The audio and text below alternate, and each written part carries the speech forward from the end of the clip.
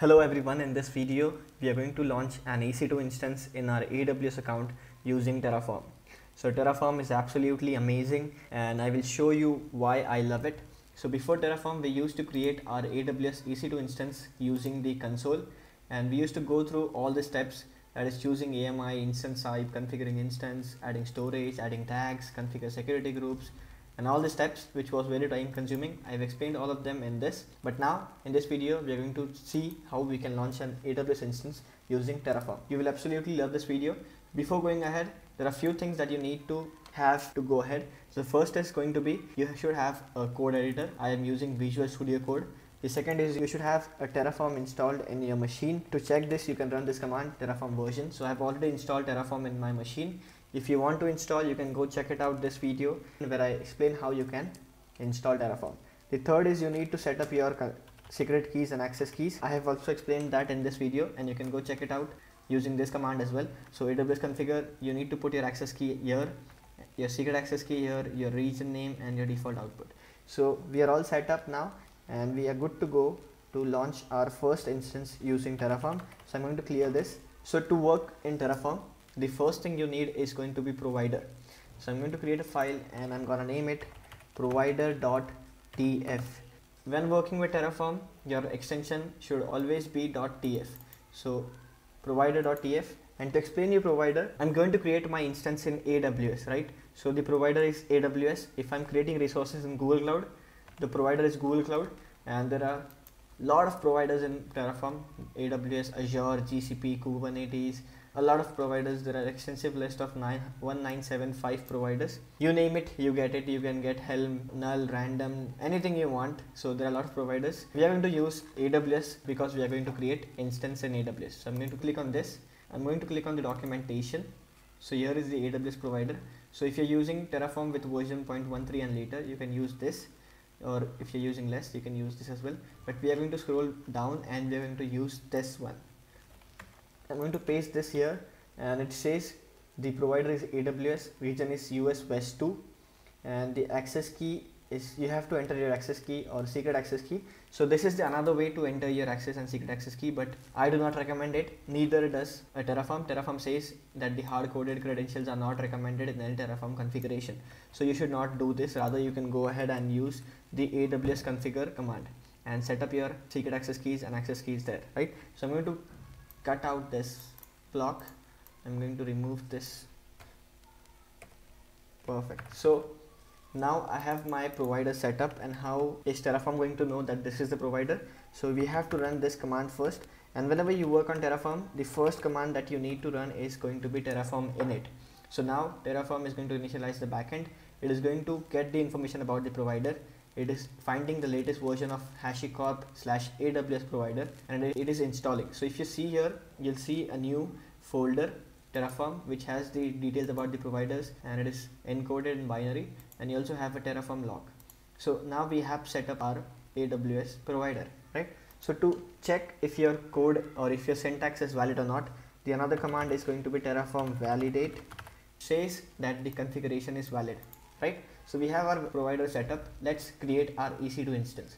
So I'm going to create a new file and I'm gonna name it ec2.tf. So you have to name all the configuration files in .tf extension only.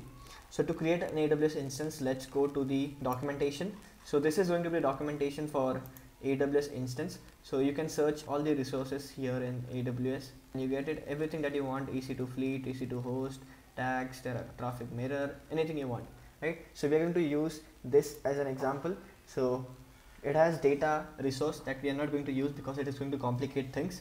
And let's copy this block here.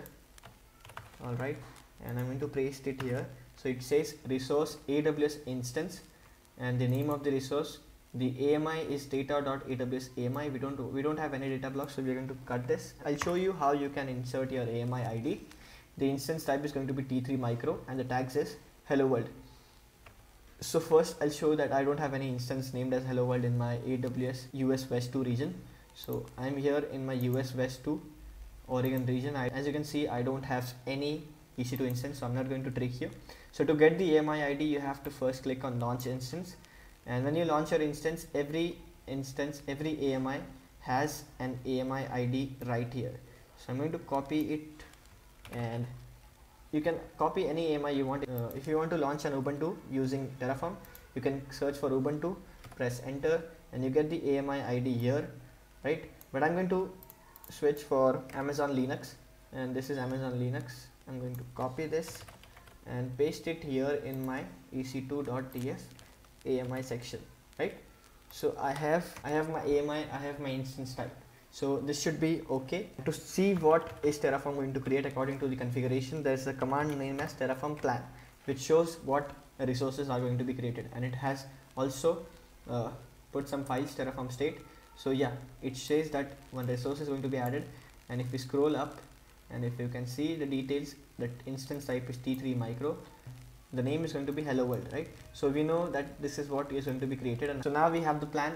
So to get this plan running, you have to use this command, that is terraform apply, and click here. So again you'll get the plan on what is going to be created according to the configuration file.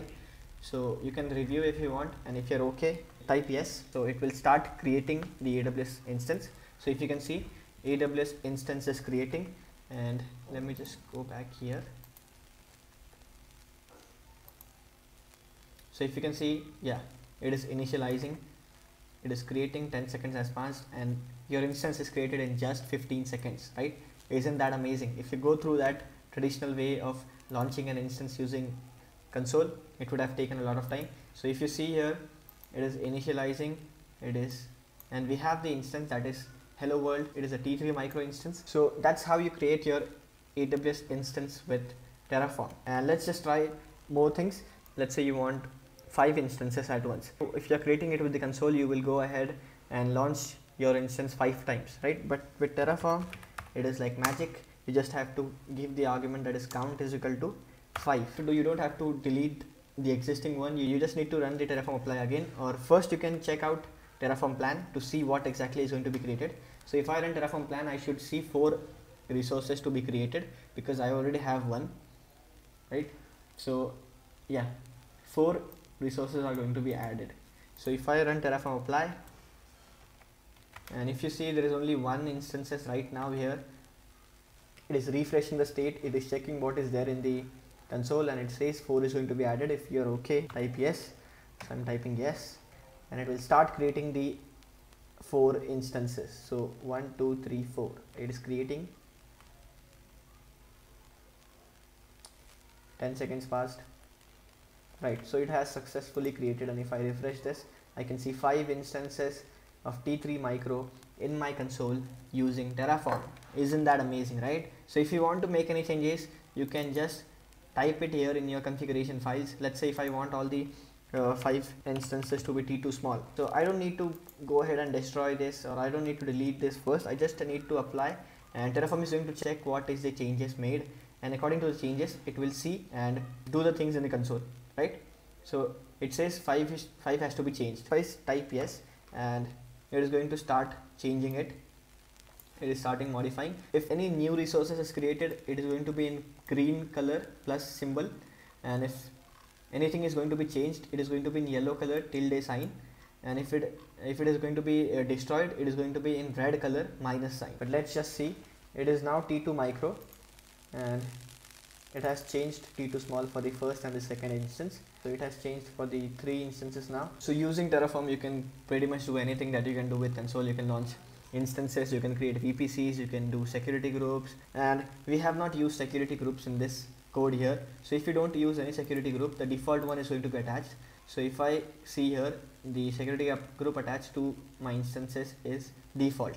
So in the next video, I will teach you how you can attach your security groups with your ports and protocols, whichever you want. But if you don't attach it, the default one is going to be attached to the instances. So it's still modifying, and it has modified for almost everyone except this. So it's in pending state now. So this is how you can launch your instance, and it is not only restricted to instance. You can launch your RDS databases, you can launch your S3 buckets, or you can do anything you want. In the upcoming videos, we'll see how we can create EC2s, we can see how we can create VPCs, your S3 buckets, RDS instances, and a lot more. If you want me to make any more videos, you can let me know in the comment sections. So if you see here, we have successfully 5 instances that have been changed from T3 micro to T2 small. If you are done with this, if you want to delete all the resources at once, you don't have to go here and click on terminate for each of them. You have a command that is going to be terraform destroy, right? It will check the state and it will see what are the resources that are present here, and if you are okay with it, you can go ahead and type yes. And if you don't want it to be prompted again and again, what you can do is you can just write terraform destroy -auto approve, and this can work with terraform apply as well. You can use terraform apply auto approve and it is not going to ask you for confirmation. It will directly go ahead and destroy or apply your changes. So this is how you create or destroy your instances or any resources in your Terraform. For more videos about cloud and DevOps, please subscribe to this channel. If you understood what is taught in this video, please like to this video, subscribe to this channel, and I'm going to create a playlist about Terraform where I teach everything about Terraform, like variables, outputs, meta arguments and things, everything. As you can see, Terraform has successfully destroyed. So isn't Terraform amazing? You can create or destroy instances in few seconds using your configuration files. Please subscribe to this channel and have a good day.